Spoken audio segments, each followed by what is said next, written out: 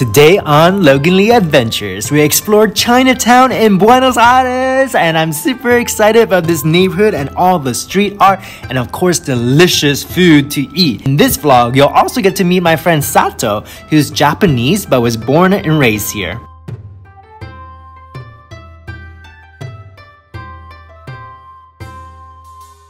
Friends, this is a new day for a new adventure, and look at this beautiful subway station or subway rail line of Belgrano subway. But there's a reason why I took the train here, and I just want to show you because we're going to be exploring Belgrano. Belgrano is a big new neighborhood next to my neighborhood in Palermo, but within the neighborhood there is a special place I really can't wait to explore. It is, look at that, it's Chinatown. How cool. So there's a whole Chinatown here in Buenos Aires in Argentina with quite a big populations that has immigrated here over the decades. And oh my god, there's the fact that there's even a whole gate of China. It's so cool. And then within that gate, of course, is the beginning of the neighborhood. But out here, right in the bottom of the gate are these cool lions statues. One over there too. Over there. And then this. Alright, let's enter into Chinatown. This is awesome. I love days like this, exploring different neighborhoods in Buenos Aires, especially since I get to live here. I can take my time and see the different things, and it's just so cool that this is like quite a few blocks too. Okay, how cute is this? There's so many stores that just have like these plushies and stuffed animals hanging from it for like Sonic the Hedgehog, Pokemon, oh, Powerpuff Girls too.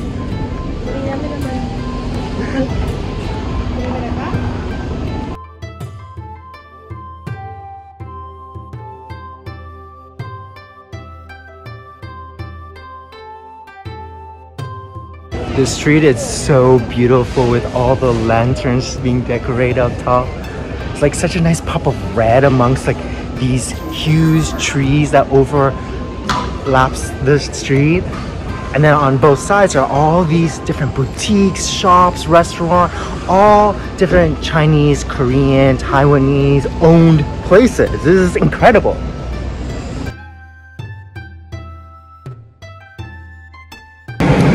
Look at this cutie McCute store. Ooh, this grand mustache. Ooh.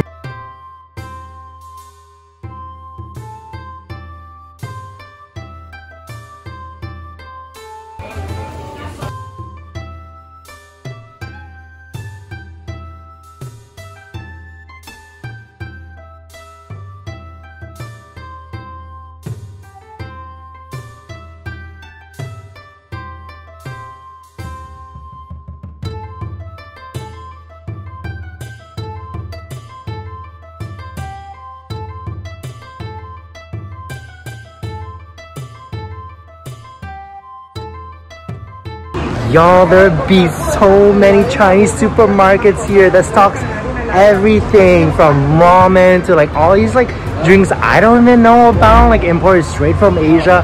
It's so cool. It is so cool, like outrageously cool. I mean, I know this is like a normal everyday thing for the locals here, but like for me, you shook it.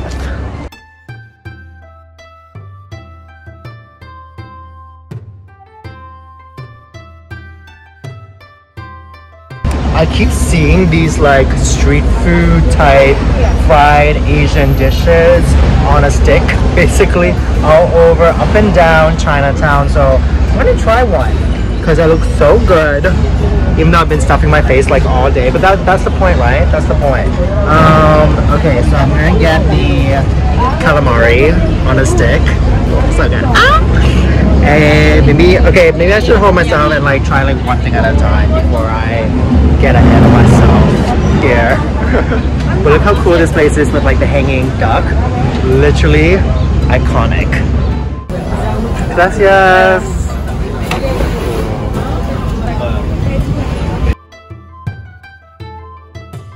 It looks so good from this place. They just deep fried it to like heat it up. I'm gonna try it out.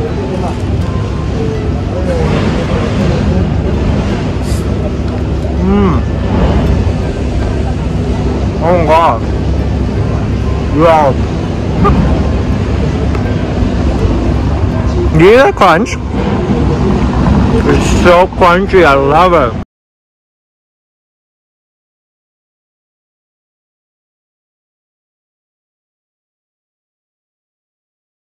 This is a whole bamboo Asian plant store.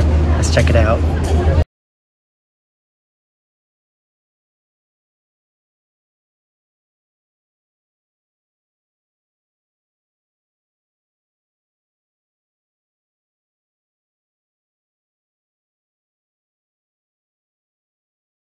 So cool. I want to check out all the boutiques.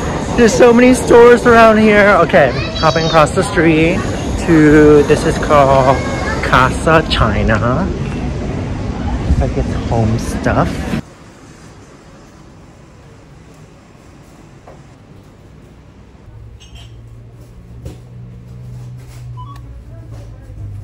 Seriously, just amazed at all these little things. I feel like a kid, you know? I'm always amazed at these. Look at these statues! Okay, just public display, public art, you know? It's another one across the street there. So cool. It's like actually carved. I can't read Mandarin, but if anybody out there can, let me know what it says. So cool. But I mean, like, I'm always interested in how Asian diaspora is doing, and just basically is, especially in places where you just wouldn't think like right away that, you know, a Chinese population or a Vietnamese population would find themselves in. And yet here there's like so many, there's like a Taiwanese association just down the street, and I just think that things like that is just super cool, just to see how literally Asians are all over the world, which I know, I don't want to sound silly, I know they are, and it's like there's not one type of Asians, but you know, this is my first time in South America, okay, and like it's so cool to like see all this. Plus this neighborhood is just the bomb, all right, like just so cool on itself.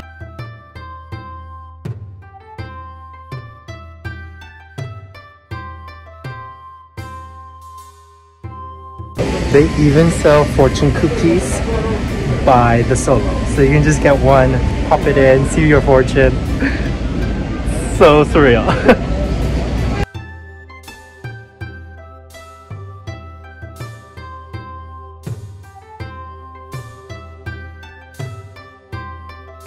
Got myself some bubble tea to enjoy this lovely day, this lovely walk. So refreshing. From Casa China. I love the theme art like this. So cute.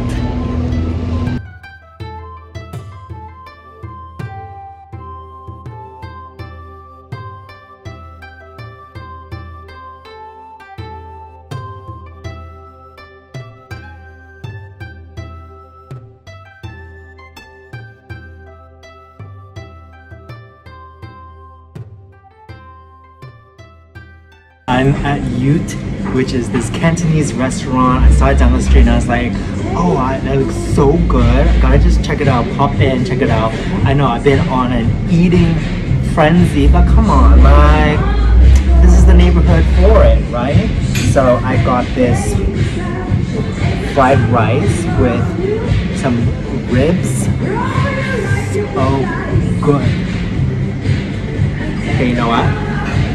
Let's do without the formalities and politeness. I just grab with my hands.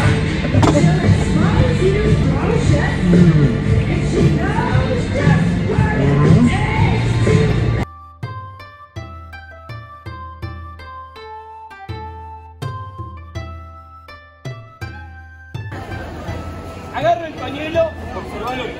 Lo coloco ahí, lo coloco ahí. Para que todavía no apareció el café, no se falta.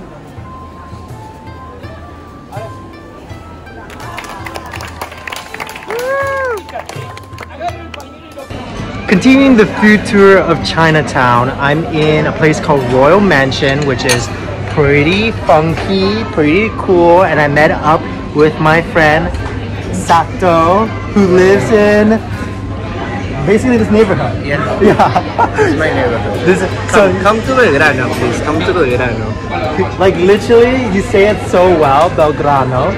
I've been butchering. I've been saying like Belgrano. Yeah. But he's very gringo, Logan, I gotta say. The shame. But he's an actual local to this neighborhood. He can pronounce it so well. He knows everything. So we met up for some lunch here in this awesome restaurant. We're gonna order a few dishes and try them out.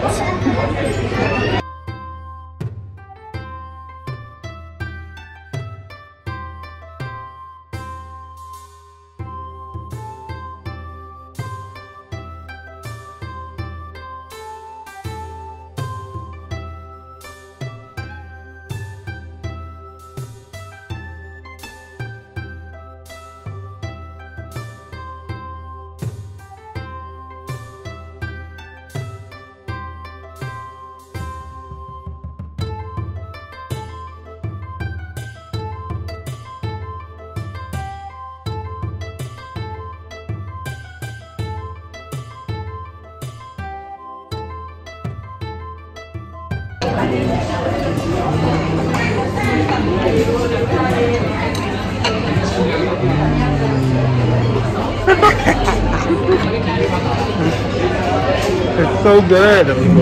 Está rico, está rico. Está rico, muy rico. Can I say muy rico? Sí, sí. Okay.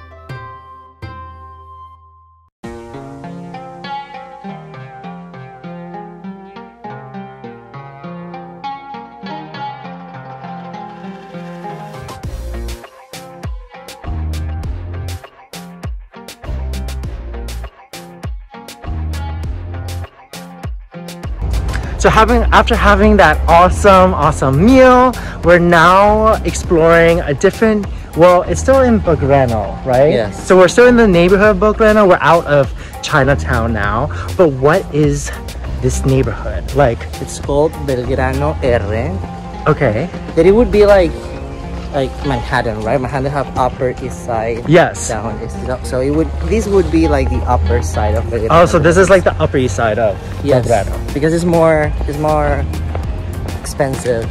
So we can see that from like basically the mansions and these fancy architecture all around. Yeah. It's really I'm kind posh. of homeless next to these buildings. But, Yeah, I feel that too. I definitely look. This man is wearing like a sweater around his dress shirt.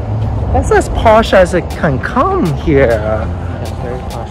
I would not mind moving into one of these places because, I feel like these are like century-old homes as well that we're exploring. It's a really cool neighborhood within Belgrano.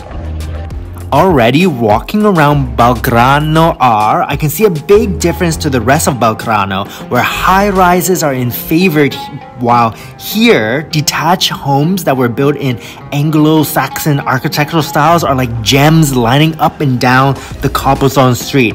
It's giving old money here.